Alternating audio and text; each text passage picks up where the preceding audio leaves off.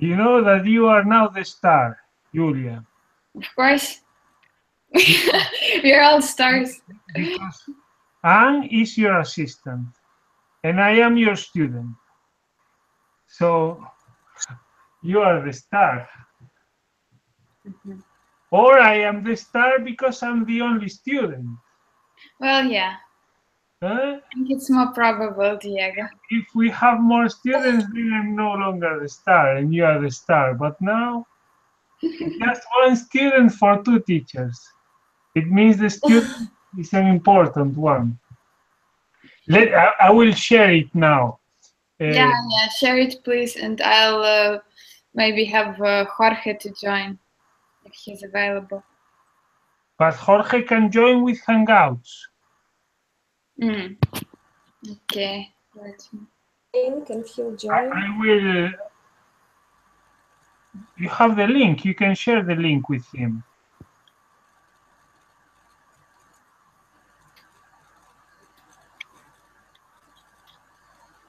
The only issue with Jorge is that he already knows the beginning. So he can be a teacher too. Well, yes, at least for the first 10 lessons, yeah. So he learned where, in Kiev or what? We started with him online. And then he did some homework, very, very nice one, actually. He worked with Duolingo, then he found some exercise books, and then we had some role games with him, like at the coffee house or You're Lost role story, very nice one, extreme one. So tell us a little bit, Julia, about this course. What is this course about? Because I don't really know.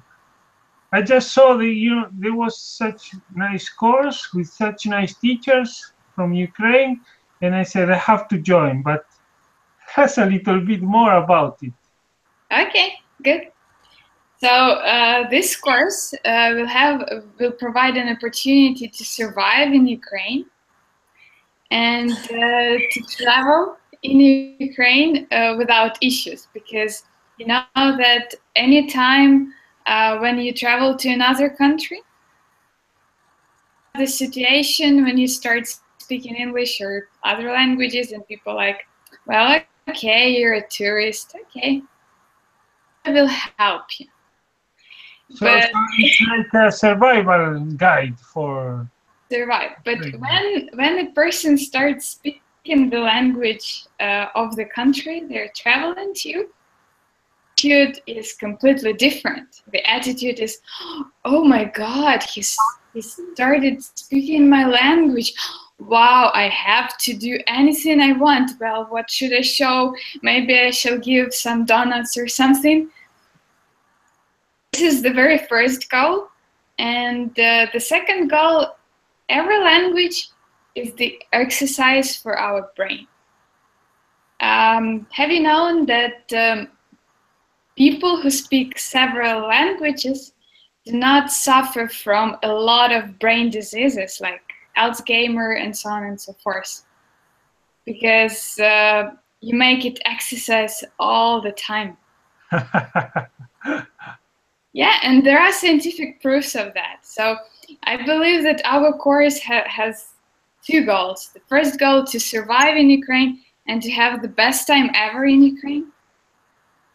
And the second one is to have your brain exercise to make you smarter and happier. This is working really good. I have just shared this live event on YouTube on my Facebook now, right? And your picture already appears there. It's really, really nice. Opening lecture, Introduction to Ukrainian Language and Culture. Cool. Let us see. I will share now more links to the Google Hangouts with other friends. You can also share them. I see that you have a colleague with you. Her name is Ooh, it's very difficult to read for me. Which one? But her name is Tatiana. Yeah, Anna, you're definitely using someone's account. Yeah, very good. So Ah, you're live now.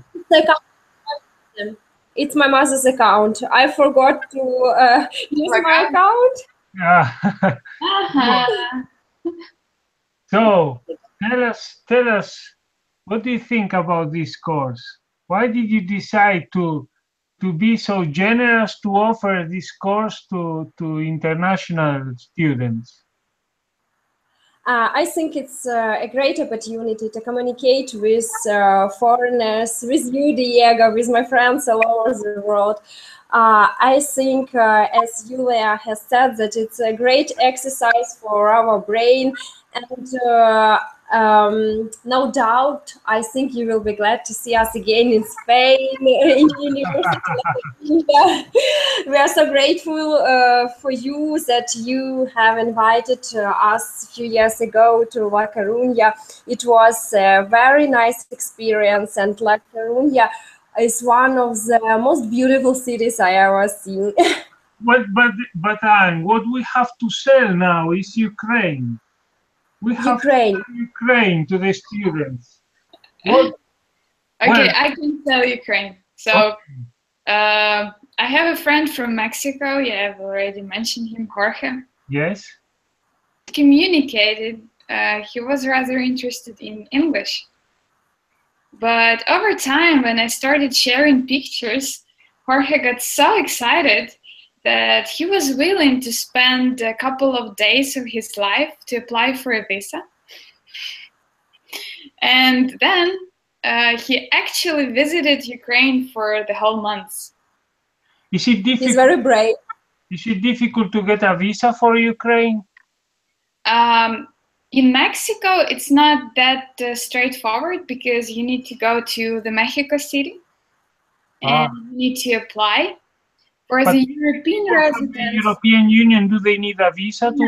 you don't need a visa. The European Union, the US, Australia, and New Zealand, if I'm not mistaken, no visa is required, so you can come anytime.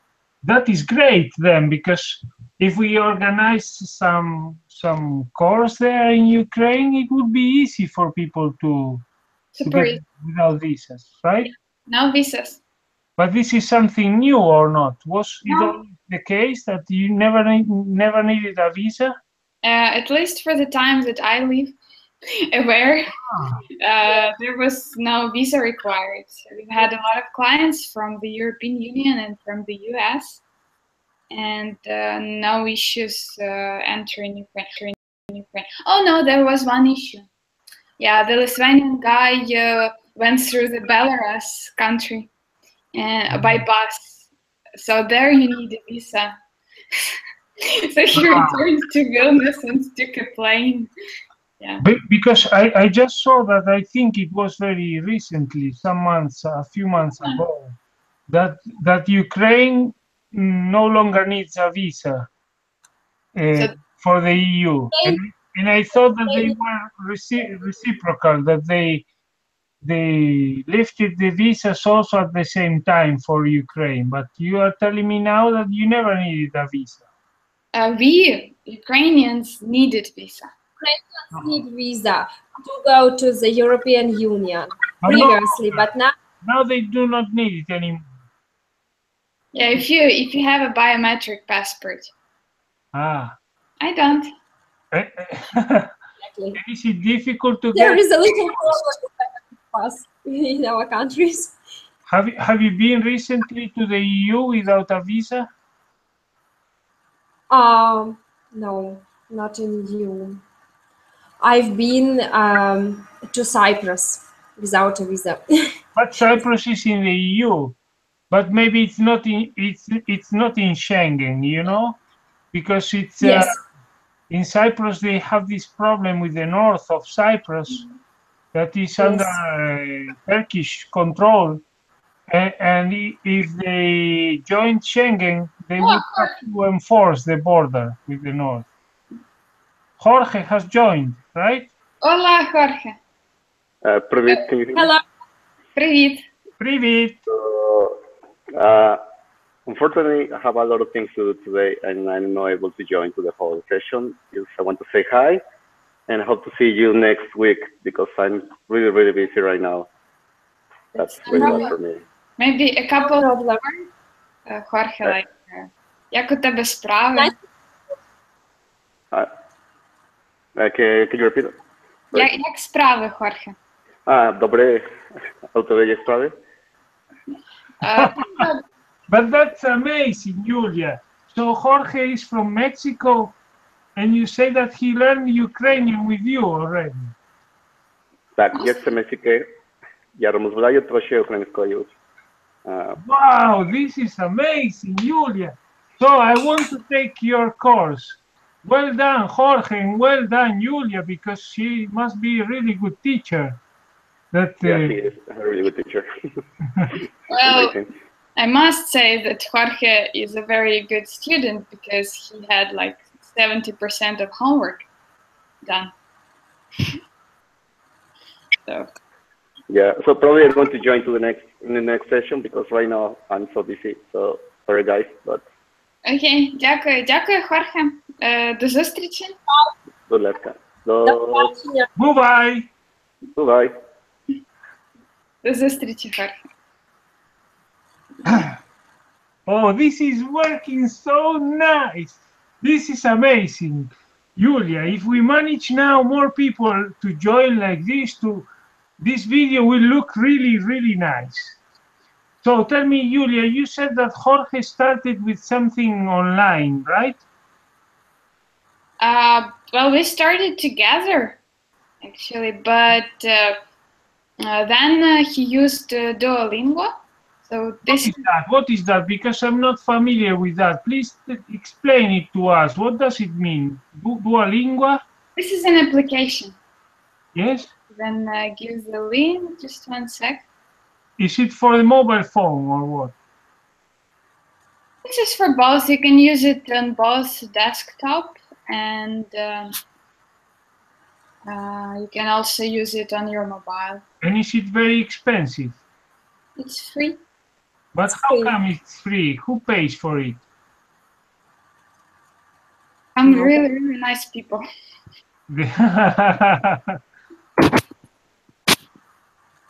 So this is the link.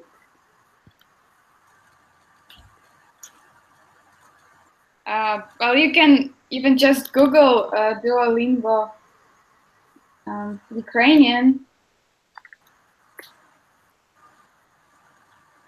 And you can find it easily. You know that you can also share your screen. We made a test yesterday with Anne, and it worked very well. I think we can actually start doing some interesting stuff here. So, Idea to practice. sorry? That's the idea, that we start to experiment. Yeah. So Anna has prepared a very nice presentation, some facts about Ukraine. And then we will start with the alphabet, some basic phrases today. Good. Yeah. So Okay. I want to show you the presentation. I'll try it again. yeah, if it doesn't work, remember I can share it for you. Oh no, I see myself. You see yourself? Can you see the presentation? Yeah, nice. Oh, it works! Hooray! Yay! You can So make I it bigger now. You can make it full screen, I think. Yep. Okay. Full screen now, but I want also to see. On the lower side, I think there's a symbol there to make it full screen. Yes. Yes. Do you see? Yes. Yeah. Very good. I called my presentation 10 interesting facts about Ukrainian language. Here you can see a picture and there is a question there. Говориш українською? Так. It means, do you speak Ukrainian? Yes. The facts is those. The first fact that modern Ukrainian language has a great amount of words. It is about 256,000 of words. So the conclusion is that Ukrainian language is very rich language. And about 46 million people around the world speak Ukrainian language. Here you can see our girls in national costumes. Yes, do you see them? Yes, Nice yes. selling point, Anna. Nice selling point.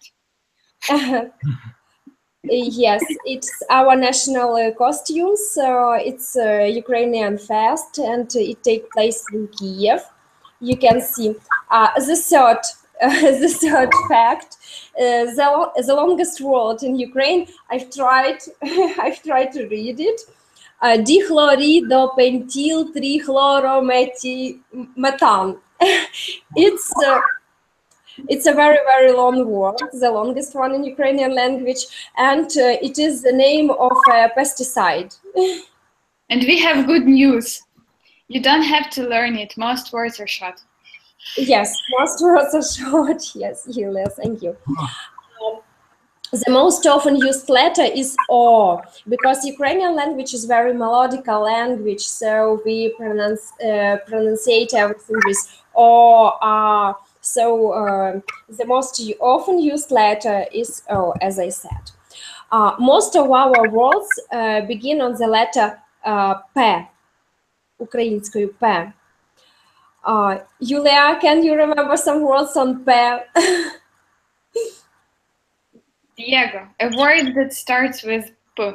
I don't know. I think I started the first lesson of this book and P was not included. So I learned all the words that start with other letters. No way. I've heard one from you that starts with P. Maybe Papa. Oh, Papa. Papa means bye-bye. Yes. And one more. Привет. Good job. Привет. You are right. Thank you so much. There are two specific, there is one specific letter in Ukrainian language. It is G. We have two letters that means G. G and H. Yulia, please help me to pronunciate. Maybe you can do this better. H and G. So my name is Diego. Diego. Diego. Diego, yes. Not Diego, but Diego. Yes. Diego. Like San Diego in California. Yes. G we used in some, we use very rare, but there are some words with G. Груз, Гедзю, Ганза. Так, Юля, це дуже такі специфічні слова. The last one means marijuana, by the way. Wow. How do you say Greece? Grecia. Grecia, it's with G. G. Grecia? The thing is, when you are pronouncing G, that you have in the Spanish and in the English language, it's higher. It's like G. But when you pronounce H, you just open your throat, and the sound goes really deep. It's like H, H. Like when you're breathing very hard, you're like, and then H, H, H. Can you try, Diego? Yes. For us, it's very easy to say Diego because it's in our local dialect. We also pronounce the G sound like that. We call it heada, and it's a way to local dialect way to pronounce in Galician language. Could you repeat, please? Because I'm not sure that this is the same. Diego. Yeah. Another one. This is H. This is he? Yes. I don't know. So how is it then? Diego, Diego, H and G. But do you write Diego or Diego? Diego. Ho, the first variant, this one. Diego. Diego. So this is like H. It's very similar to H you're saying, but it's sound. It has voice. It's not only noise, but also voice. H. H. Re. Oh, that's better. Actually, it turned out to be the most. Little by little, I think it's by imitation. It will be easier. Yes. Yes. Actually, this very sound H. It took Jorge, maybe he started pronouncing it by the end of his journey, by the end of the month. It turned out to be the most difficult for the Spanish speaker. We started with the most difficult things. It's not right. Let's continue, okay? Yeah, let's do it. Yes. In Ukrainian language, there is one specific case. It is a calling case. I tried to call it calling case. It means that Yulia, for example, Julia, Yulia, but when we call her, we say Yulia. Правильно? Yulia or just Yuliu? Yuliu. For example, my name is Anne, Anya on Ukrainian. And when somebody wants to call me, he can say Anyu, Anya, Anyu, Yulia, Yuliu, Oля, Olu, Natalia, Natalu. It were names of girls, and the calling case is a specific case in our language, Diego. So is it like because I saw some videos about the greetings in Ukrainian. In some videos they say Dobry ranok, and in other videos they say Dobroho ranku. It is also calling case, right? Calling case is connected only with names. Only with names. When, for example, I'm talking to Anna, and I want something from Anna, I use this case. I say, Anu, could you please do something for me? Or, Anu, it's nice to see you. So very often it doesn't change. For example, for your name, Diego, as it is the name from another language, yeah? So it is not changed. It will be the same, yeah. I'll just say Diego, Diego. Привет. But for Anya, I will say Anya, привет. And for Julia, you say Julio? Yes. Yes. You are good. Good for you, Diego. 8. In Ukraine, we have reducing forms, a lot of reducing forms. For example, little, when we say little, маленький.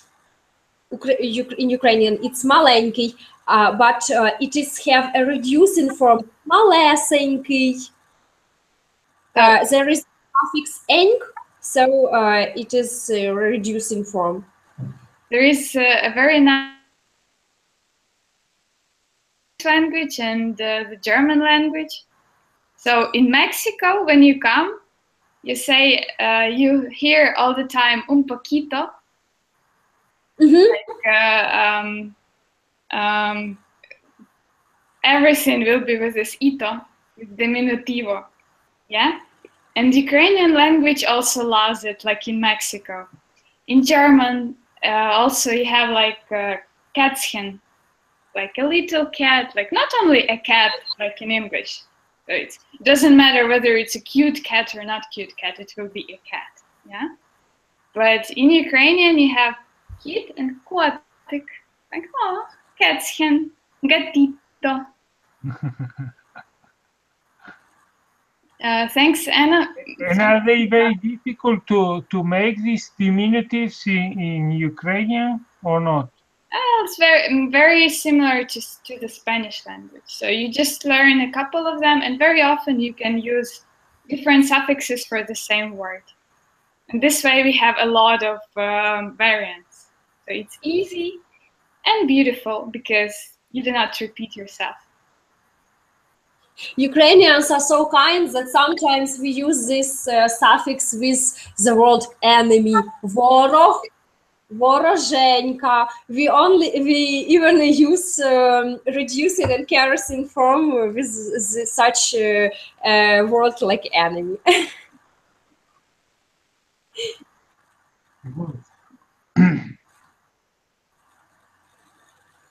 Good. What do you have then? I'm very interested. The ninth fact. That the origin of the important Ukrainian words, so Ukrainian language is very ancient to start with. It was formed in 10 millennium.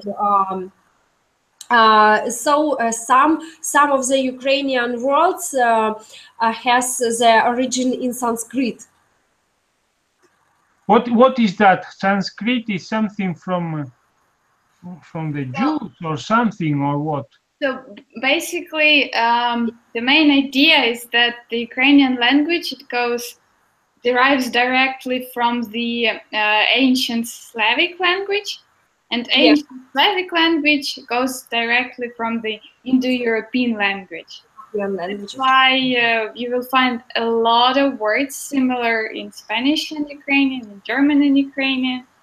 And that's why it is nice to learn this language, because the main idea is that you will learn our language easily. And is it similar to Polish or to Russian or to other languages? Ukraine is the most similar language to Ukraine is Belarusian, then Polish, but not Russian. Russian is on the another branch of Slavic language. Only about 40% of words is similar with Russia, but about 80% of words is similar with Belarusian language. Oh, I see. Russian is more similar to Bulgarian. Yes. There are a lot of words that are similar in Bulgarian and Russian. Mm-hmm. But of course, in Ukraine, you can get around with Russian easily because of the history, yes, so that a lot of people, especially of the older age, they speak Russian very fluently. Because of the former Soviet Union. Yeah. So, as the next fact, that Ukrainian language is one of the most beautiful languages in the world. It was a contest which took place, if I'm not mistaken, in 1934 in Paris. Yes, Yulia, I'm not mistaken? Yes, yeah, all correct. And Ukraine was chosen one of the most melodic languages. I guess it was the third prize, because the first prize was Italian, then it was French language, then Ukrainian, and then Persian language. I see. So is there a lot of music in Ukrainian? Not music, but the word we pronunciate the words like a melody. The intonation is like a melody, like a song. But you, Diego, are also right, because the Ukrainian folk was once rated after Italian. Unfortunately, now it's not the truth anymore, because of really, really hard history when people could be killed for a Ukrainian song. But as a student of a Ukrainian department who learned a lot of folk songs as a homework, stuff like Da da da da da da da da da da da da da da da da. It's from Ukrainian folk. Yes, it's Yeah, so this is very popular in the US, but initially it's a Ukrainian carol song, and it is sung in the Ukrainian language, like Щедрик, щедрик, щедрівочка, прилетіла ластівочка. Yeah, maybe someday we'll learn it. Maybe one of our last lessons. And guys. the composer made it very popular in the US. This way, everybody knows it now. Leontovich, I guess. Yes, it was. Or who? Košice. So that Košice was the composer who originated in the US already, and then it got really popular at that time. How is it possible that you know so much about the Ukrainian language history? I learned it at the university. At school. Wow, but you know, it's not just like learning a language. So this course is not only a course in the Ukrainian language, it's also Ukrainian culture, isn't it? Of course, we're gonna make it very funny and interesting. But this course being online, I don't know, because there are some other courses in languages where you have the food of the different countries and you eat there and so on. How can we do that online? Maybe we could make some party online. Sorry? Maybe we could organize some Ukrainian party online with Ukrainian food, with Ukrainian music. That's a nice idea. But nice idea. My pleasure. Yeah, we'll try to make every lesson a small party. So how long does it take to speak Ukrainian as good as Jorge? Depends on how much time you dedicate. I think that if you dedicate at least 15 minutes a day for another 2 months, you'll be quite good. I can't believe that, you know. I think you need years to speak like Jorge. No way. Jorge can prove it next lesson. Yes, because, you know, I studied other languages in the past, and usually you study the language for maybe for 3 years, for 5 years, and you are not able to speak as much as Jorge. And they are much easier languages. It's not Chinese, but we should be honest with you, it's not English as well. So yes. This is near Polish, and the Polish language is considered the most difficult among the European languages. I mean, among the Indo-European languages. However, fortunately, we are living in the modern world when we have a lot of apps, when we have a lot of interactive methodics of how to learn languages, and it's much easier than it used to be before. So that's not a big deal. I ordered the textbook today. This Shevchuk's books, I ordered it today because I was reading this scanned copy, the online copy of the book, but you could not read it very well in some places. It's not very good, and I say the language is already difficult enough. So maybe I should get the book fast so that I start learning. But I started doing the homework and studying with the first lesson. It takes a long time because it's just 14 pages, but it takes I don't know. I think that book is designed for a very long course, maybe a 1 year long course. Yes, and it's hard to learn by yourself. Because Wow. the more fun you have, the easier you learn the language. But you have prepared a lot for this course. Of course. You have presentations for everything. This So- is what I really wanted to learn, the greetings in Ukrainian. So let's have it. Yeah. So how to say greeting in Ukrainian? You just say вітання. Вітання. Вітання. Вітання. Yes, Diego, you're right. It's very similar to Enya in Spanish. Yeah, вітання. Вітання. That's good. We're doing really good. Okay, the easiest one. Oh, how can I get rid of this hide thing? One sec. One sec. Just don't want to have this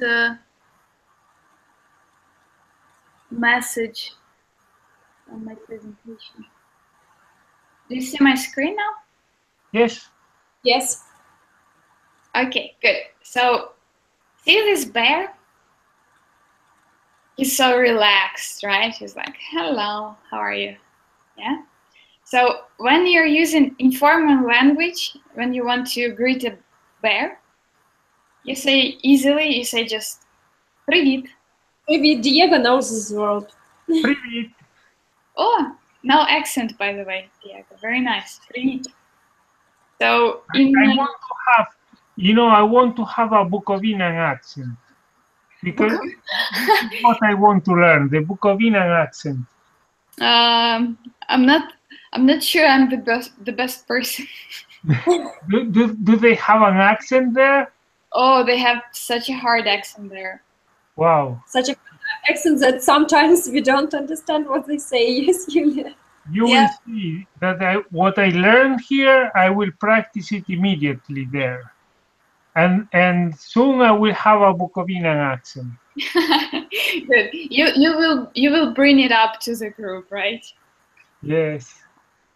This video, this presentation of the course is working so well, I believe, that I was a bit skeptical about these students for this course. But after this such powerful start that we are having today, I think that we will have the room full of students. And it will be difficult. We will have to make a selection. Okay, we'll try to choose the best ones. Yes. Okay, so we've said hello to our bear. Now we can say papa, bear. Yeah, bye-bye. Bye-bye, Papa. Papa. And the next step is a bit more challenging. Diego, are you ready to more challenging words? Yes, I can read them already because, I made my homework. Cool. And I can read that. Let's give it a try. So how do you say good morning in Ukrainian? What you have written there is Dobry ranok. Wow. Bravo. Добрий ранок. But what we say is Доброго ранку. Yes, You that can is the say, second version. But is this more like in Bukovina or what? Is there a difference in the different regions?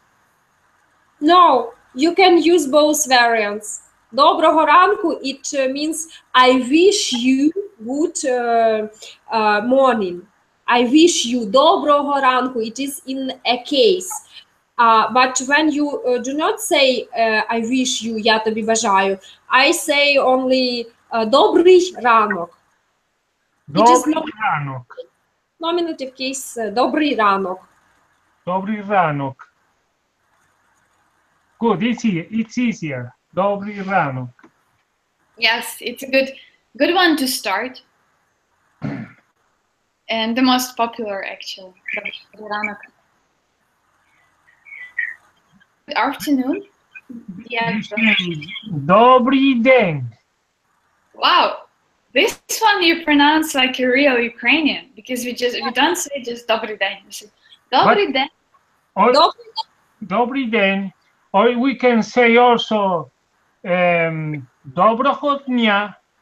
Yes, I wish you доброго дня. I saw a video on YouTube. It's a Ukrainian girl dressed in typical Ukrainian dress, and she teaches all the greetings. Yes, and she says Доброго дня. You're doing a very nice intonation. Yes, because I imitate her. I don't know where she's from. I don't know what region she's from, but she speaks like that. Nevertheless, all regions, people from all regions will understand you if you say доброго дня or добрый день, both variants. Good. How do you say good evening when the sun is going to rest? Добрый вечер. Добрый вечер. Perfect. You're doing very nice I. Like добрый. Very nice. Very nice. But this girl, she says Доброго вечера. Yeah. Добрый вечер. I like there's also one course on YouTube. It's by a Ukrainian. He's called Roman. Roman. Yeah, and his course is called the Ukrainian Boot Camp, I think, or something like that. And it's really good. He teaches like that. But when I saw that in some videos, they said Dobry Ranok, and in other videos they say Dobrого ранку, I started to be concerned because I thought that maybe there were different dialects or something. And it was not like, a standard language for Ukrainian. But then they explained to me that it's just the difference in the case. Yeah. And both of them are correct. And it's not a question of dialect. Yes. Yeah, that's totally true. This was very important for me because, in Spain, there are some regional languages that have not been used for many years and never had like a proper grammar, and people speak the same language in many different ways, and even the grammar changes from time to time because they are rebuilding it now. And I was worried whether Ukrainian would be the same, but they told me no, Ukrainian has a very clear grammar, and that people, this Dobry Ranok and Dobrого ранку, they are both belong to the same language and they are both correct. And that is true. So now we want to ask this cat how he's doing. Diego, do you remember how to say how are you doing? How are you doing? I don't remember, but I can read it now. Okay, good. So can you read, please? Jak sprawi? Jak sprawi? Jak sprawy? Jak sprawi? One thing that you can improve, although they already understand you if you say it like that, when you were using Dobry Ranok, you pronounced this sound I in a perfect way. I. Jak sprawy. Less suave, less soft. Jak sprawy. Sprawi. Yeah, that is sprawy. Jak sprawi? Good. Jak sprawi? So literally it means how. Jak. Jak is how.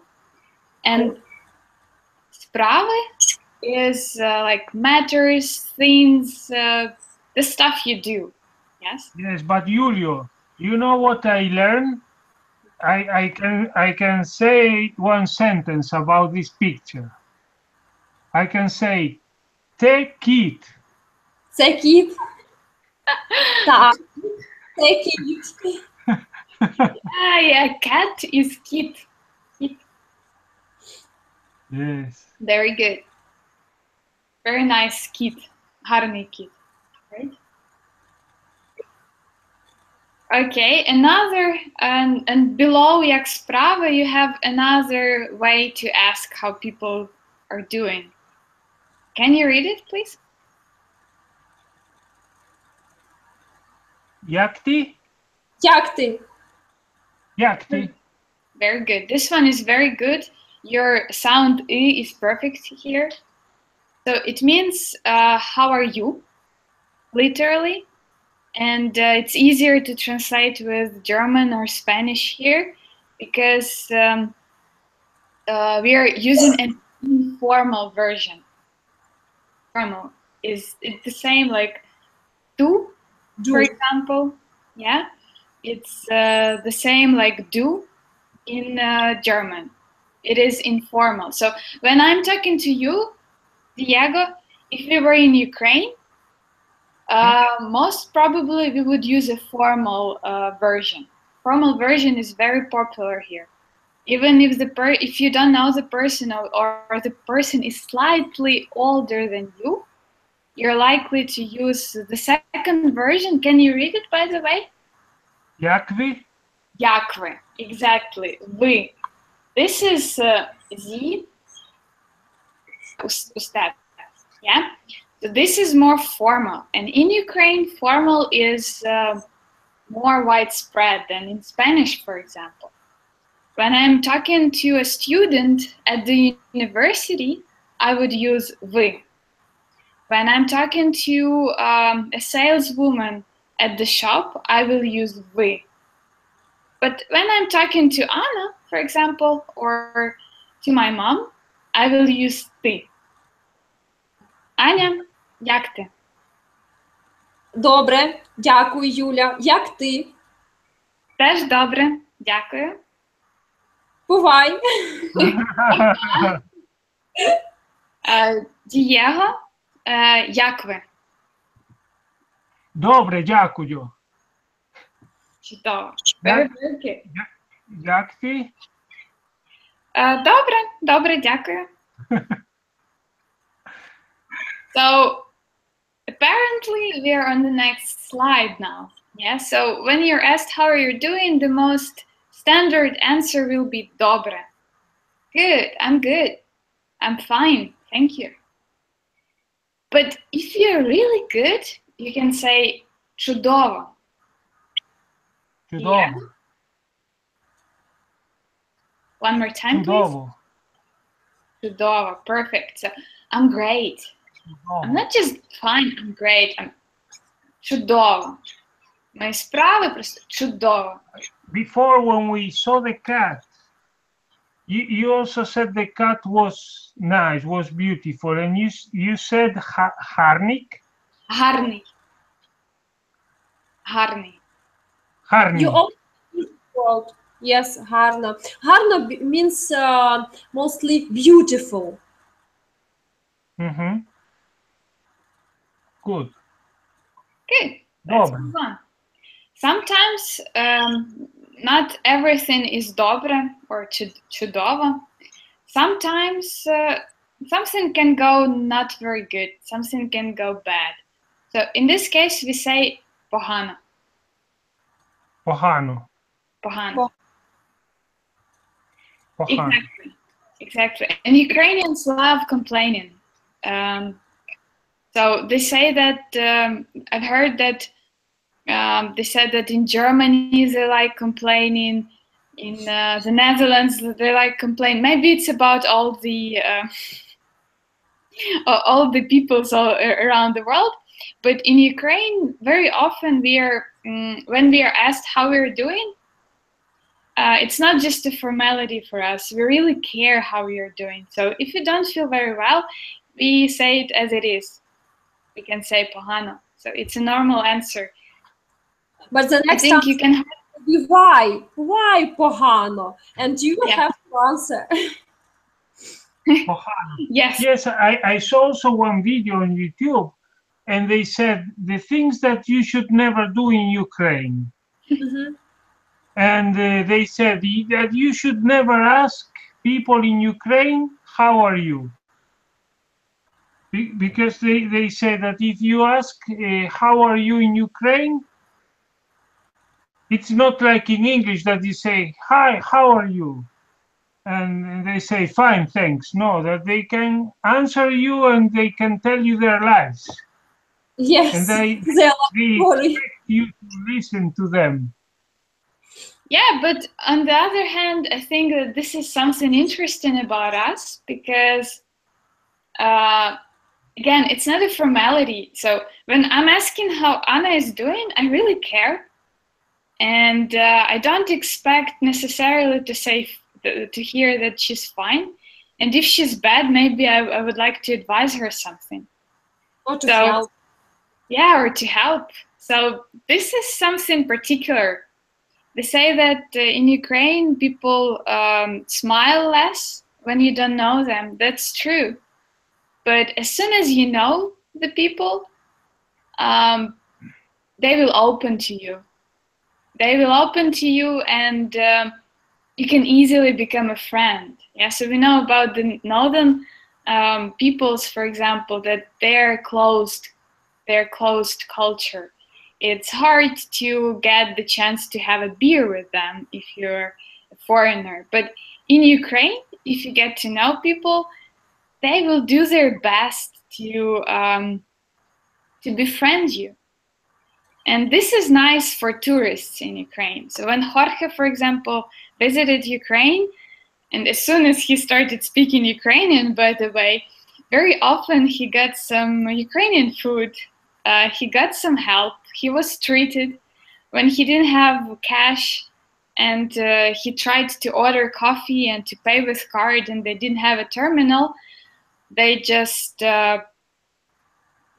gave the coffee for free. So Ukraine, we are very, very hospitable. Yeah. So I think it's a nice country. So you said that so many people speak Ukrainian in the world, but how many people are there now in Ukraine? It is about 39 or 38 million people in Ukraine, and there is a big diaspora all over the world, especially in Russia and in Canada. And in Australia, by the way. Yes. Mm-hmm.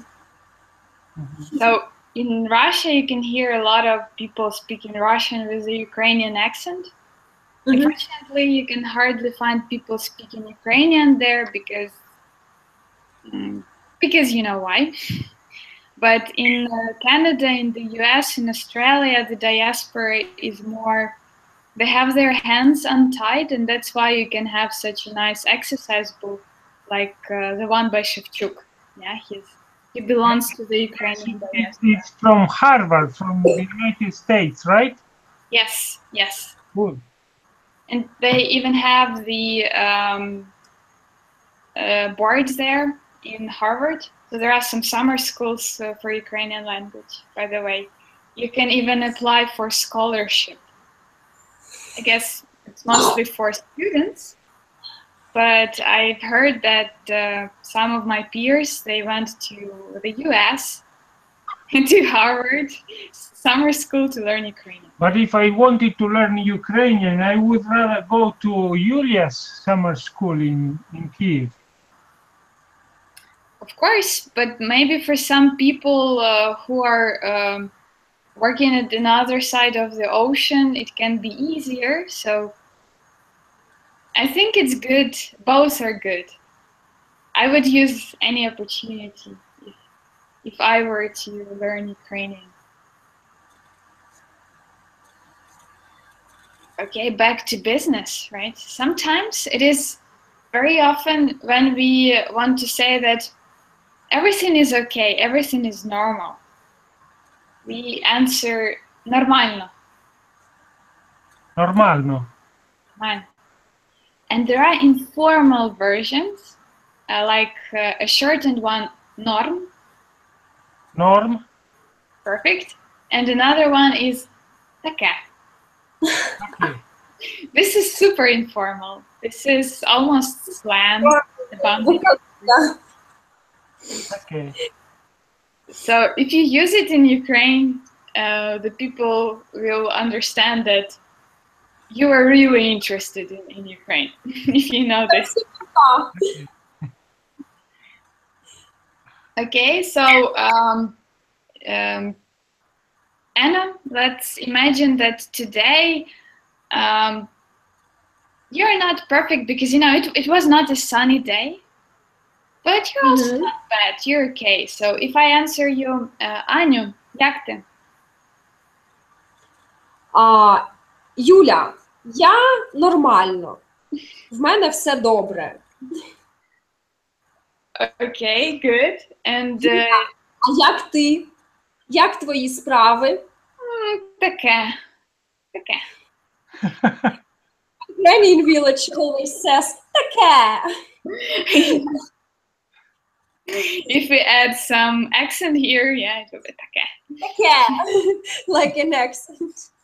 If you say in Ukraine таке, you will be real Ukrainian. Okay. Oh, good. So, Diego, let's imagine that you're also not perfect, but not bad today. Як ви, Diego? Okay. Perfect. You're nailing it. Okay, so this one we've already heard. Yes, а у тебе? So when we asked Anna, she answered that she was добре, або таке, або нормально. And then Anna asked me back. She said, а у тебе? А як ти? Так? So, Diego, let's give it a try. So I will ask how you're doing, and then you ask me. Diego, як справи? Нормально. А у тебе? А у мене добре. Дякую. Good. So now we'll have some role games. So now Anna will be a queen. Oh. She needs to be a queen. And you, Diego, I'm sorry, but you're a poor villager. Of course. And you're having a conversation in a boring afternoon of the 18th century. Our goal now is to greet each other and ask how each other is doing. Okay? Okay. Good. Let's have it started. Apparently, poor villager has to start. Добрий день. Як ви? Юля, це мені треба читати або мені треба відповідати? You answer. Answer, Diego. Добрий день. Привіт. У мене все добре. А як ти? Нормально. Дякую. Maybe even pogano, but a poor villager is a modest man. He's very authentic, poor villager. Yeah. So now you both are students, you're friends, and you meet to go to a bar. Привіт. Привіт. Як ти? Таке. Yeah, it's a nice, perfect answer for a student.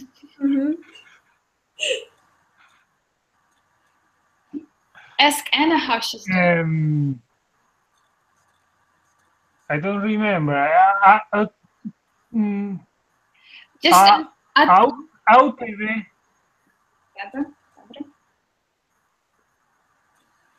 Аня, як А у тебе тебе, справи? Аню? Ага, в мене трошки поміхи пішли, я не почула. Добре, дякую. Дякую. Добре, дякую. Good. Now I'm learning Diego. very much. Sorry? I am learning very much today in this course. You know, That's good. it's very dangerous. Because you say that, you teach me some things that they say that they are funny, that they are informal, and then I will now practice all of them. The formal ones, the informal ones, you'll see. Okay. I think it works well because you're also having a very nice desire to learn. Good. So now, Diego, you are a son. Imagine you're, I don't know, 15 years old, and Anna is your mother, and you want her to buy you a new car, and it's an early sunny morning. How would you approach Anna?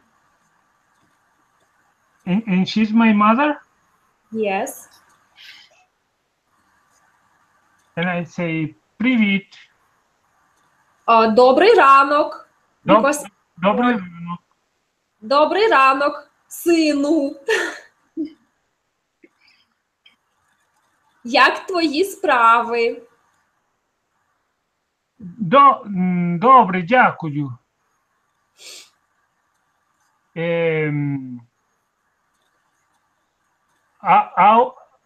А у тебе? У мене добре, дякую. Нормально, все нормально. Це нормально. Я не знала, що ти будеш купляти машину. She said she didn't know about the car, so it was first it was dobre, but apparently a bit later it will be just нормально. Okay, good. Now the things will get weird. So now you're boyfriend and a girlfriend, so you should be 100% informal. Mm-hmm. However, maybe you should get a bit formal because one of you broke another's car. Mm-hmm. Добрий вечір. Apparently Anna broke the car. Добрий вечір. That's why I thought. Добрий вечір, Дієго. Добрий вечір, Анна. Як твої справи? У тебе все добре?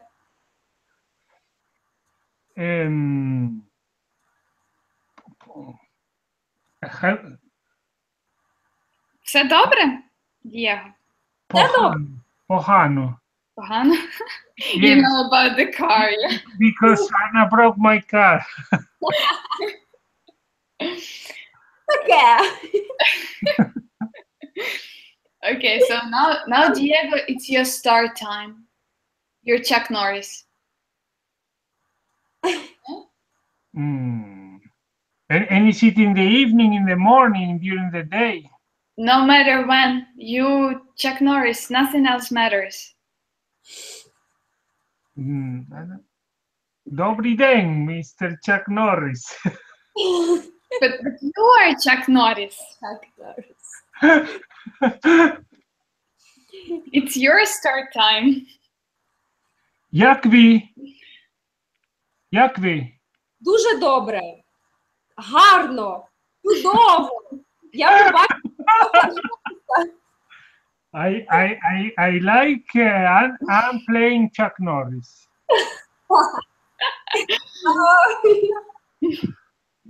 She's a good actress.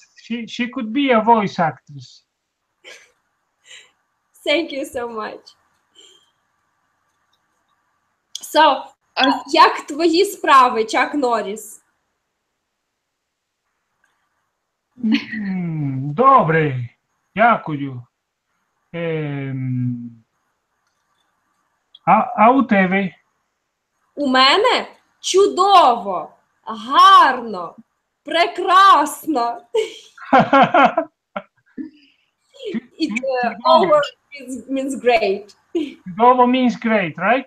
Yes. Прекрасно also means great.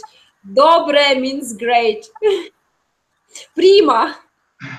Is it very dark there now? Mm-hmm. Yes? It is. It is still day here. Alright, it's in Ukraine. It's already добрий вечір. It's yes. Well, here it's also добрий вечір, but it's still there's still light outside. No, it is a deep night in Ukraine. I will show you. Can you see?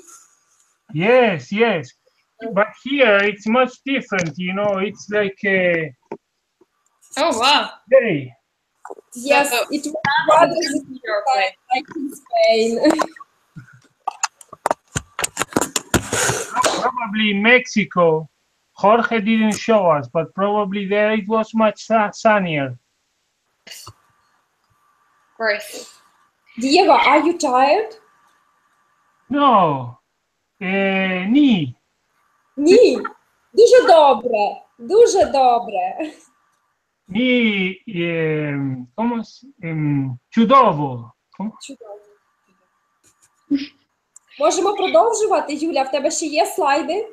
I think that it is the perfect time for our quiz about Ukraine. Yes. I don't want to start with the alphabet, although we have a very nice song about the alphabet, but I would like us to start with it with all the students. So I will save it. Do not open all our cards. Of course. But you know, I tell you that what you have done today is something exceptional. It is something like, you know, I don't know how this will work, but in one way or another it will work. Maybe you will become millionaires. Дякую, Diego. Guys, can you see my slides? Yes. Yes. It is a short quiz. Diego, it's for you. There will be 3 variants and 1 question. Please, Diego, match the map of Ukraine. Where is Ukraine here? The first, the second, or the third? Where is Ukraine? It is the first. The first, good for you. The next question. It's especially weird because the second one was the country that Diego. Yes, you know, in this map of Ukraine, can you put it again, Anna? Yes. Here, I see that Odessa. Odessa. You write it with 2 S. No. No, only it is Russian. The people, they write it just with 1, Odessa. Good for you, right. In Ukrainian, it is 1S because it is a Russian map. On I Russian see. language. So you teach me Ukrainian with a Russian map. I try to make my quiz more difficult. That's why I use Ukrainian map with Russian language, Spanish map with Ukrainian language, and Deutschland German map with German language. Wow. So he was trying to confuse you. Yes, exactly. The next question. Please say where are Ukrainian people? The first variant, the second variant, and the third variant. The third one. The third one, yes. And have you decided which one this and this? I don't really know. This one, Norwegian. Norwegian, really? Yes, really. I also was very excited about that fact. There are national Norwegian costumes. Yes, very beautiful girls. I also tried to confuse you with such beautiful girls because Ukrainian girls are also beautiful. That next one. Not modest, apparently. Where is this? In I don't know, in Kazakhstan or something, or where is that? I don't know. Yes, very near. It is Georgian. Georgia. And they are like Tartars or something, or what? No. Where are they from? There. Not really. Tatars are a Turk people, and they are not quite related to the Georgians, to the Caucasians. Но все равно это же восточные. Yeah, so those are Eastern. Eastern. But yeah, it depends, of course. The next. Criteria. Ukraine, for those who are hungry in the evening, please match the Ukrainian national dish. The first one, this, or this. Ah, the first one. The first one. Do you know what is this? Is it borscht? Yeah. Good for you, Olga. I even didn't hope that you know this name, borscht. It's very pleasant for us. Yes, Yulia. It is borscht with smetana. Here. Salo. Salo, it is lark. And cebula, onion. Ah, cebula. Cebula. Yes. Here is pizza. Everybody knows. Yes, Italian national dish. And this, Diego, please say us what this is. Paella. Paella. By the way, I should say that Jorge loved borscht so much that he's gonna cook it by himself in Mexico. No, he never cooks. I knew borscht already because in Romania they also eat borscht, and they also put how do you call it, smetana? Smetana, yes. Smetana. In Romanian they call it smetana. Very similar. Yes, very similar. It's like not cream. It's more like Greek yogurt. Sour cream. Yes. And actually, you can find borscht in Poland, in Hungary, in Slovakia, in Russia. And this is a very, very widespread dish. And what is really nice about borscht is that every cook prepares it in some special way because it has so many ingredients. You make small change there to borscht, and borscht has a different taste. For example, my granny cooks borscht with garlic. My mother doesn't do it. So how do you say garlic in Ukrainian? Kasnik. Kasnik. Chasnik. Kasnik. Chasnik. Chasnik. Like Che Guevara. Chasnik. Chasnik. Yes. And onion, you say cebula? Cebula. So see, it's easier for Spanish in this case. Yeah, with smetana it was easier for the Romanian, and with cebula it's easier for the Spanish-speaking people. Exactly. So cebolla, cebula, very similar. If I knew Polish, probably it would be much easier. Oh yes, we can understand Polish. So yes.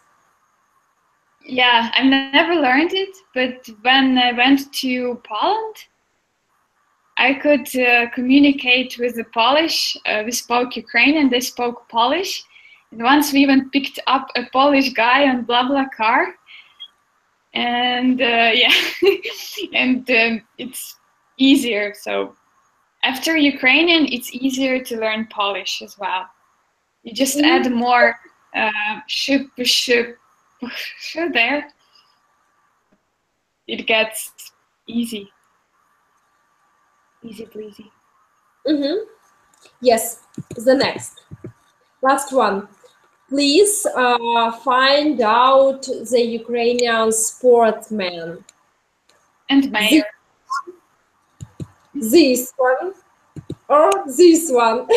Klitschko. Klitschko, Vladimir Klitschko, yes. We have to. Volodymyr, this is not Vitaly, yes? What? This is Volodymyr, it's not Vitaly. Yes, it is Volodymyr Klitschko. Because his brother Vitaly is not only a very nice boxer, but also a mayor of the Kiev city. He's politician. Yeah. But so he's an oligarch. Yes. All Ukrainian politicians. Well, actually, I should say that apparently the boxers are not the best mayors, but his team is quite good. They have much better role. Now in Kiev, I think it's about 60% of them recovered. The city gets more and more beautiful, so it's more and more attractive. What has happened recently in Ukraine? Because I have some Facebook friends who share some news, but I'm worried because I think some of those may be fake news. You know that now they say that some people in Russia, they are distributing fake news on Facebook, and I don't really know if they are fake or they are true. But they talked about some kind of conflict between Yatsenyuk and Poroshenko. Is there a conflict now between them? Because they say that they put someone in jail or something, and it was a friend of Yatsenyuk, and they have a conflict now. But I don't know if this is true, or how is Ukrainian politics now? Like Santa Barbara. So if you want to follow the Ukrainian politics, you probably should like soap opera. Yes, because I think Yatsenyuk is from Chernivtsi, isn't he? Yes.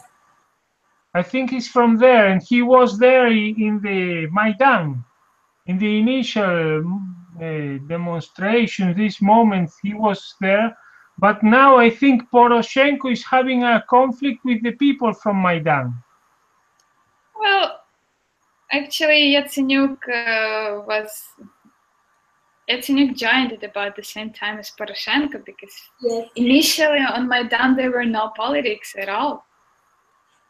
Common people were initials of Maidan. Yeah. And common people are not now in Ukrainian politics. There was a very famous one in Maidan from Lviv. His name was Parasyuk. Yes. But he became politician after Volodymyr Parasyuk, right? Yes, right. Yes, Volodymyr Parasyuk. But now he is a member of Ukrainian politician team, and that means that all aims of Maidan are spoiled. He spoke so well there on Maidan. He did it so well that I really thought he was a CIA agent. Or who knows? Maybe. Because he did it so well, he did it so professional, you know, like a professional actor wouldn't do it as well. He was really good. I wanted to invite him to Coruña. Really? Parasyuk, yes. Why? But because I wanted him to participate in some summer courses or something. But he was already very famous, and he was already in the army. He was like a poster boy for the Ukrainian army, and he would not come to the other extreme of Europe. He was busy there. Yeah. By the way, I have another question for you, because this is also about culture, right? Okay. So my question is about there are some videos on YouTube. Probably, I don't know if you have seen them or not. It's about an American. His name is Texas. and he makes some videos, propaganda videos, like from Donetsk and Luhansk, that's saying that he's fighting with the local armies there. Have you seen those videos? So He's very famous. He has lots of views. You know, he's American from Texas, and I mean, if Parasiuk was good, I think this one is also good. You know, like Parasiuk was CIA, and this must be FSB. Yes, it's good. Very, very nice. Nowadays, we have so many things. You know what? On our website, where you have your course now, it's a possibility for us, if you want to include your videos. Any videos that you like, you can include them. And you can also include like questions, like some kind of discussion questions, if you like.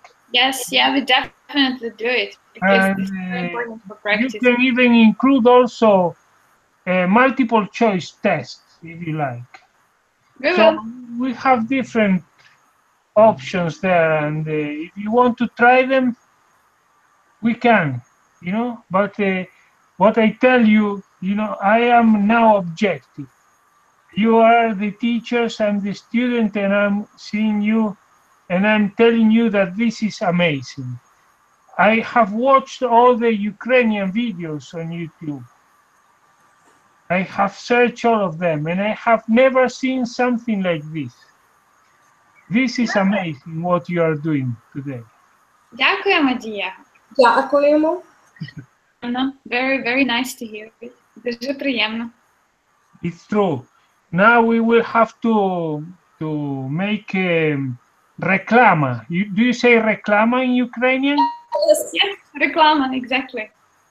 And we try to promote it on our Facebook. We will already have a video to share with people. Yes.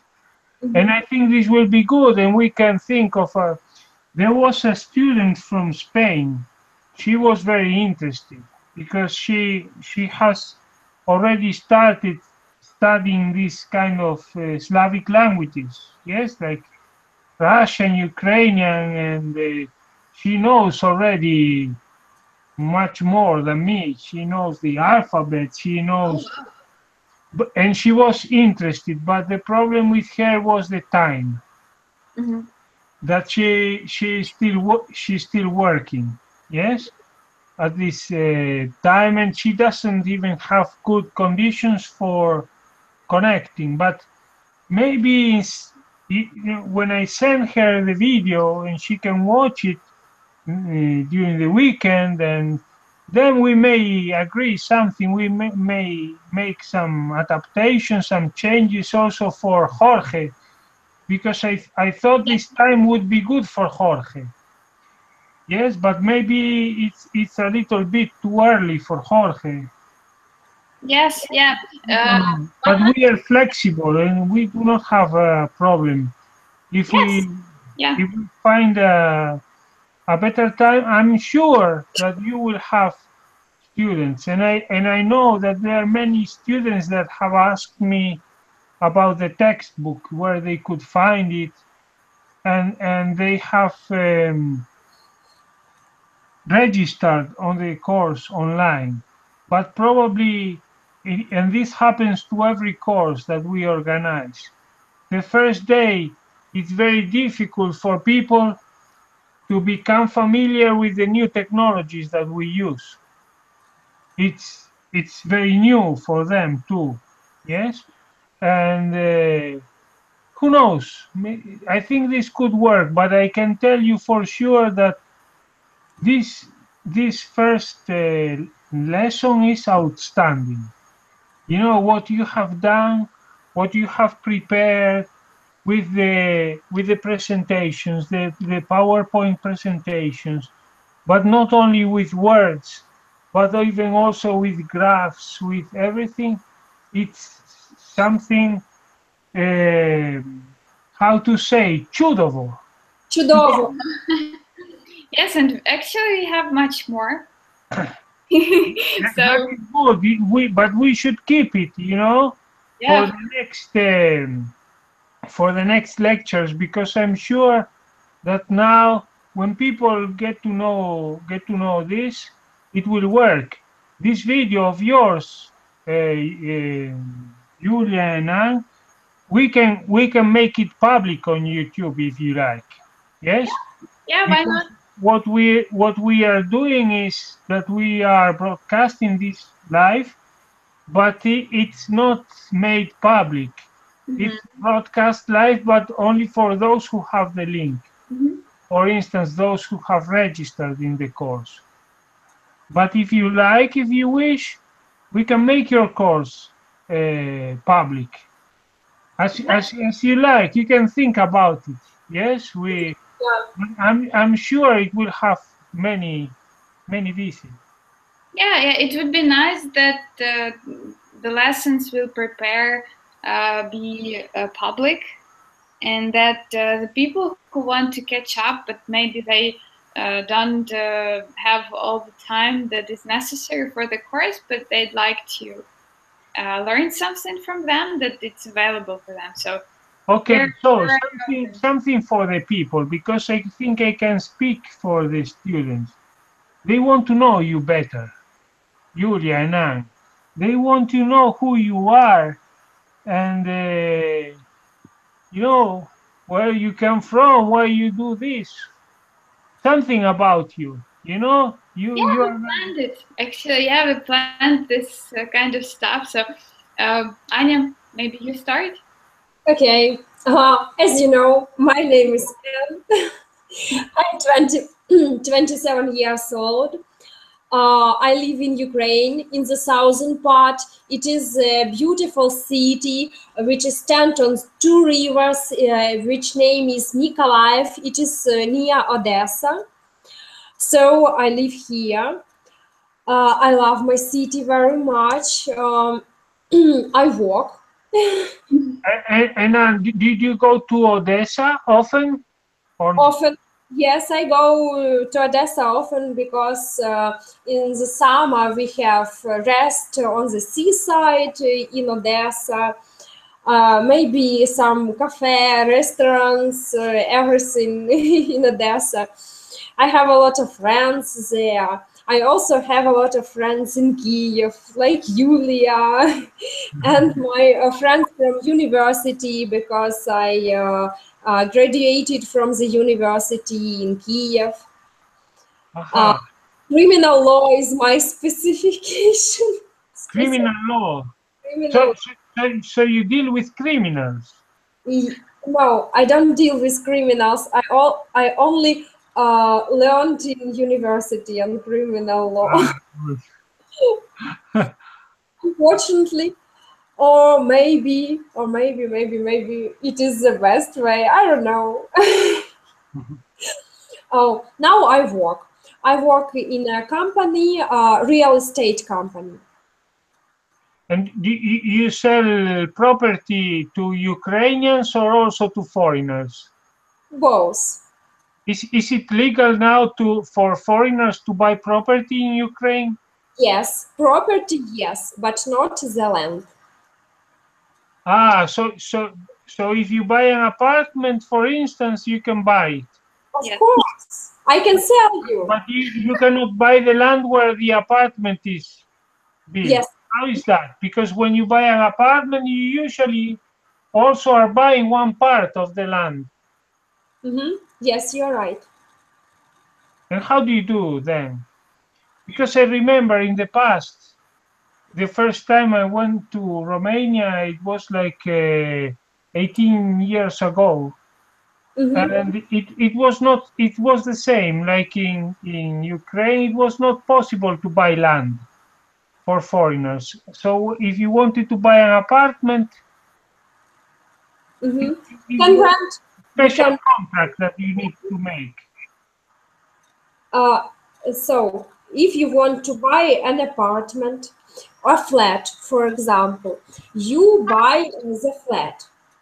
You, for example, for instance, you are a foreigner. You buy the flat and you can live live in it, and everything is okay, because there are a lot of condominium, for example, or flat in cities. The owner of the land is municipal government of the city. I So see. municipality, yes, municipal land it is. But if you want, if you are a foreigner and you want to be, for example, a farmer, Yeah.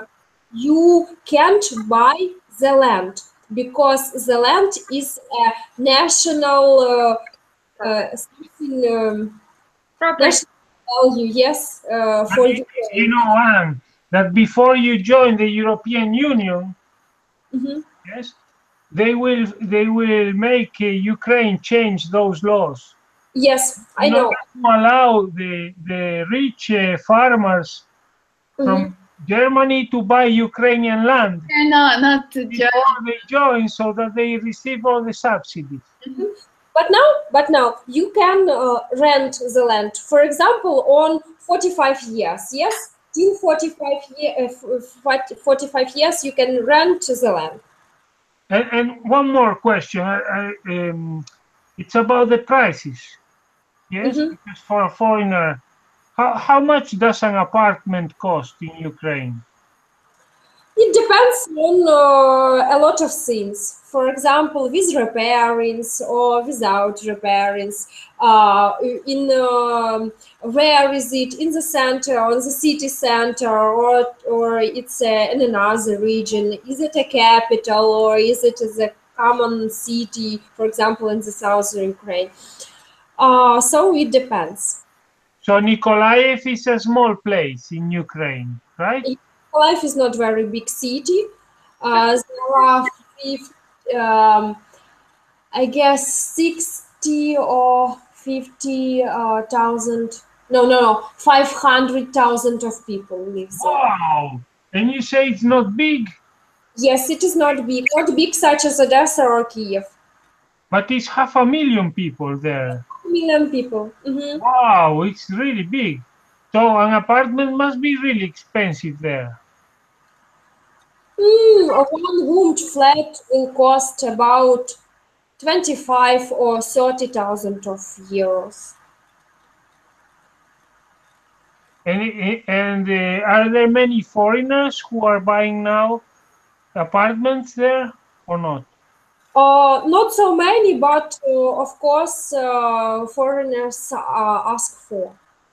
And where do they come from? The majority of foreigners that are interested in Ukrainian property in your firm, where do they come from?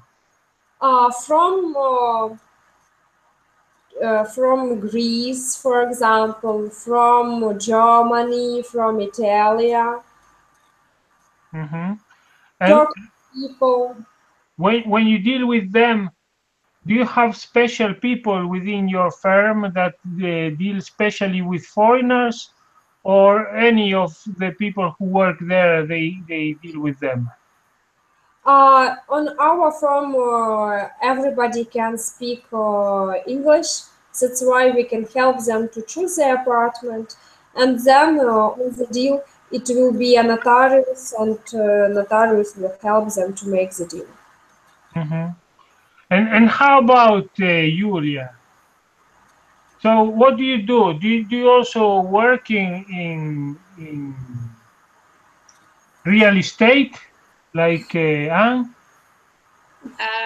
No, actually, I come from a totally different sphere. So I majored in the Ukrainian language, literature, and English.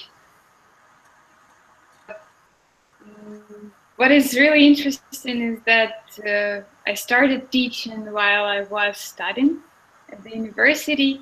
We had our speaking club. We had 50 students graduated from our courses that I taught. And after graduation, I decided to join the IT sphere because some of my friends invited me over. I ended up working as a project manager Over the last 3 years, this is my full-time job.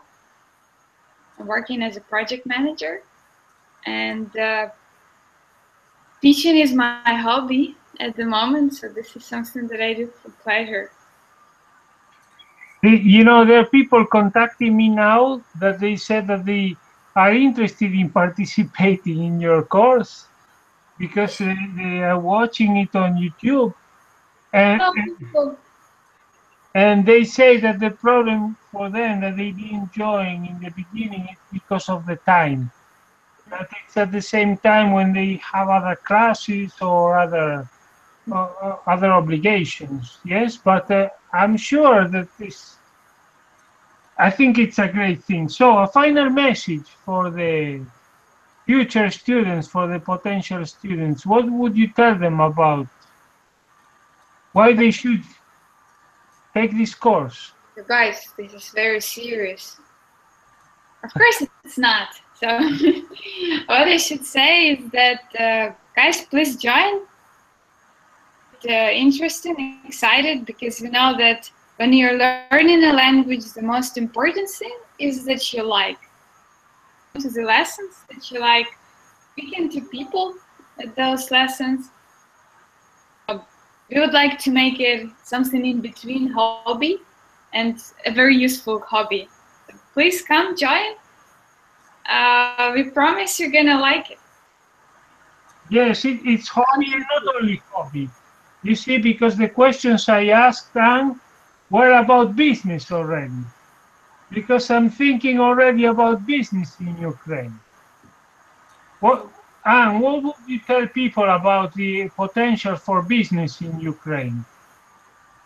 Every developing country have a lot of opportunities for business. So, have you heard about the blue ocean theory? No. No? So this theory, very nice one, by the way. It tells about the potential of the developing countries. So, the conflict in Ukraine, it gets really nice for a lot of foreigners because lots of people are afraid and they have less competition. Very big market, yeah, because even with the occupied territories, the current with the Ukrainian governance, it's a lot. So there are millions of people with a very nice demand. Unfortunately, with a lot of gray market at the moment, that the official statistics tells much less. So when you're reading the ratings, you can see that Ukraine is somewhere in between the African countries, but when our clients, for example, come to Ukraine, we have a lot of clients visiting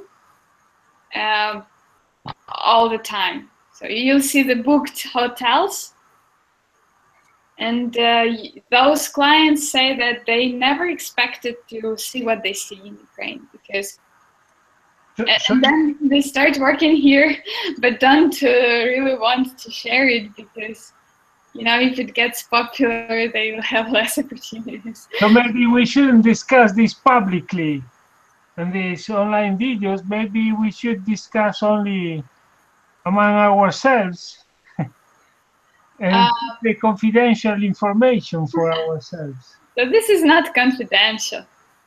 This is something we are Ukrainians interested in.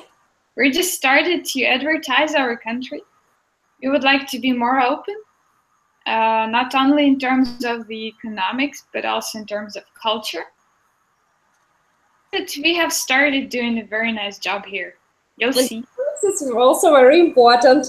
I want to say to all the investors, come to Ukraine and invest in our business and our economy.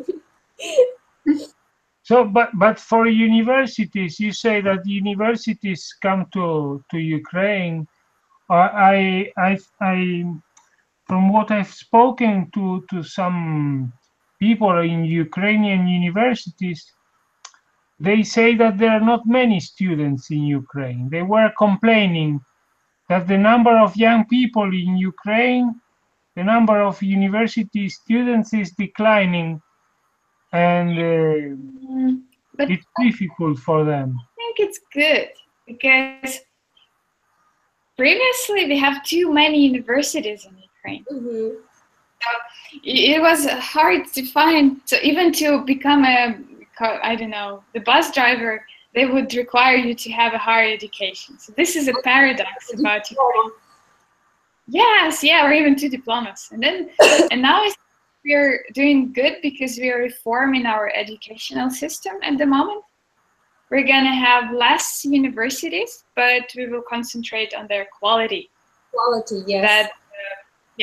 So that we have more universities like my university or like the Polytechnic University. They're very nice, and the people who graduate from them, they are very welcome in other European universities. I have a lot of friends who were like invited to the master's degree or to the PhD in Germany,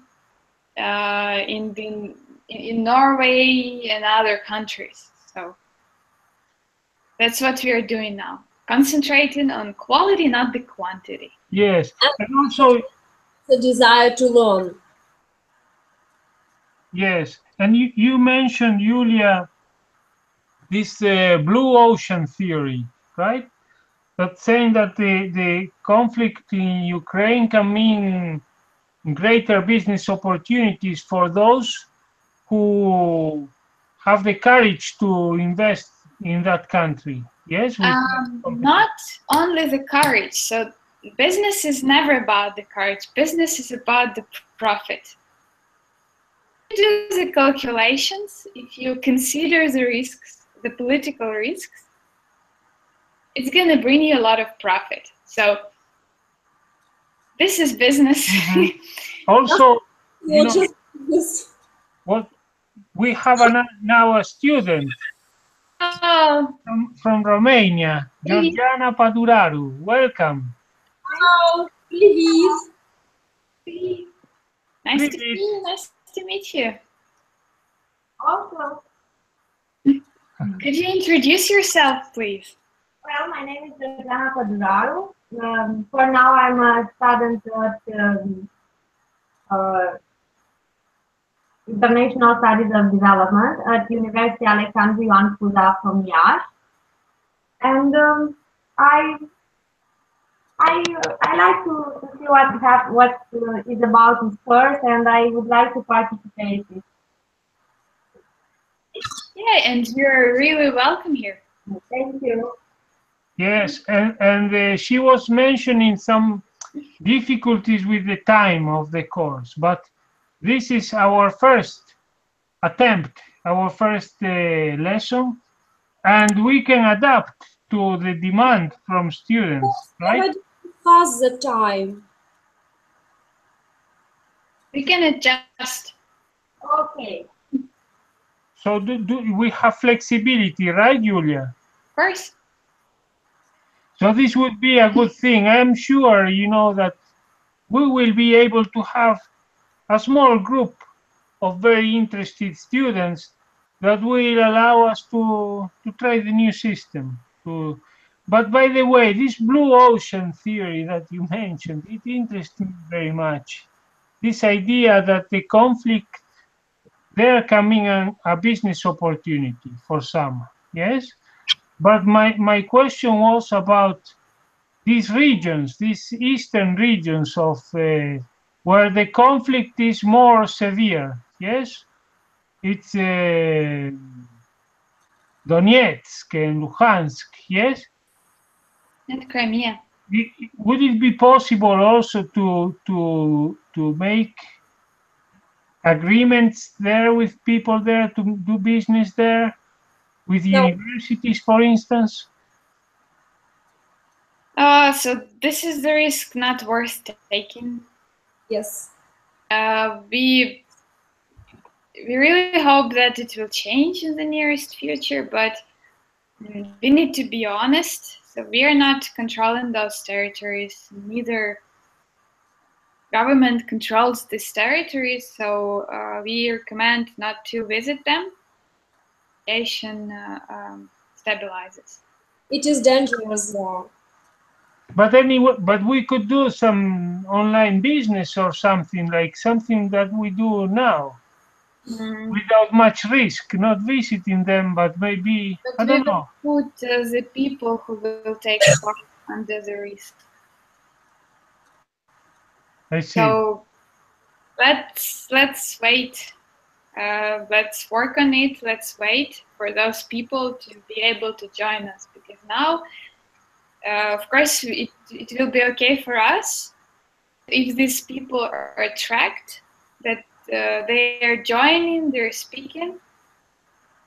Then we will put them under real danger, and this is not our purpose, right? But I think that they will be able to watch it on YouTube. May I ask a question to Georgiana, because I think it is not very interesting for her to listen to this. Georgiana, can you tell us about yourself? We want to get acquainted with you, and maybe do you have previous experience in learning Ukrainian or some another Slavic language? It is very important for us. No, I never knew somebody from Ukrainian, and I never was in Ukrainian. And if this is what you asked me, it's because I didn't understand very well your question, because the sound is not so good. I don't know why. It happens only when you speak. The others I hear very good, but you I don't hear so good when you speak. But what I understood, what I think you asked me is if I know from somebody from Ukrainian.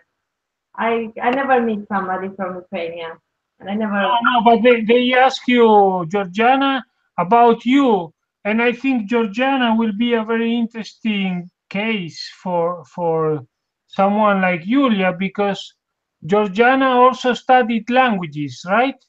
Yes, I studied English and German. She studied English and German, and now she's studying international development, right? Yes. And I put you in mute, Julia, but you can remove the mute now to speak, because in order to increase the quality of sound, Yeah. I put some of the people in mute when Georgiana said she couldn't hear. But Julia, did you know that you once taught at Georgiana's university? Do you remember? You mean that I was in a part of a discussion? I saw some pictures there on your profile on Eurosci. Yes, there is a link there to this event where you participated, and there are some pictures.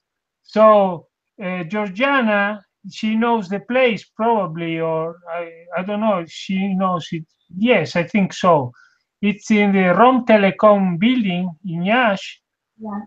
and Julia was there. Yeah, I actually worked on Telecom a few years back. You see that Georgiana, the world is very small. Yes, it is. Yes, but you can when you enter the website, you already have an account on the website, right, Georgiana? Yes. And you can look at Julia's profile page, and there will be links to her activities that she participated, and you can see the pictures when she was in Iași in Rom Telecom. Because Iași, where you study, is a very international place. Yeah.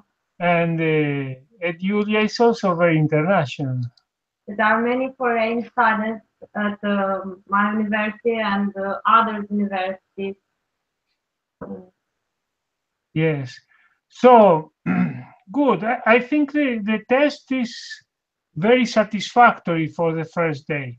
You arrived in the last moment, Georgiana, but you can watch the whole lesson online, and then we can discuss Okay. by Facebook, all of us, about time possibilities, we should also discuss with Jorge.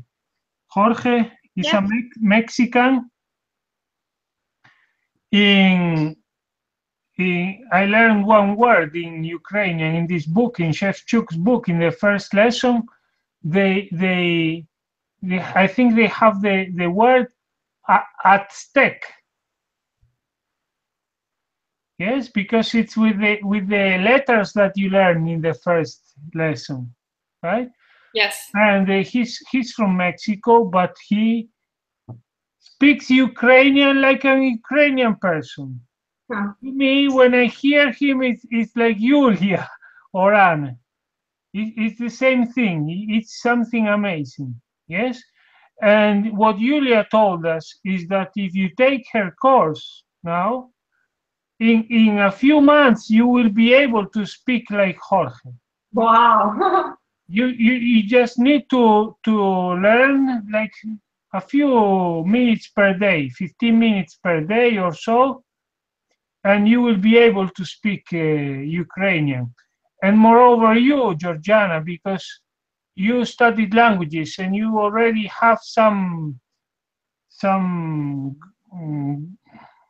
background already. Well, I have to recognize that I wasn't such a good talent in the faculty. I really wasn't that interested in all the courses, but now it's a different skill which I learn, and it's very interesting. Thank you, Julia. And I hope I'll be able to learn Ukrainian, and I wish this thing. Thank you Yes. for the opportunity. And I think that Ukrainian will be important for Georgiana's course now that she's doing international development. Yes. And now Ukraine is at the center of interest related to development. It's the new member of the European family that is probably the one that will grow faster in the coming years. So it's a good thing. Okay, Julia. So I think you should say goodbye to people to tell them to. I don't know how do you say goodbye in Ukrainian? Добре. Okay. So, thanks a lot for listening to us. Please contact us, join our course, and it would be nice to hear something like we've just heard about Georgiana, because for us it's important to know about your background so that we adapt our course as soon as possible to your needs, right? Because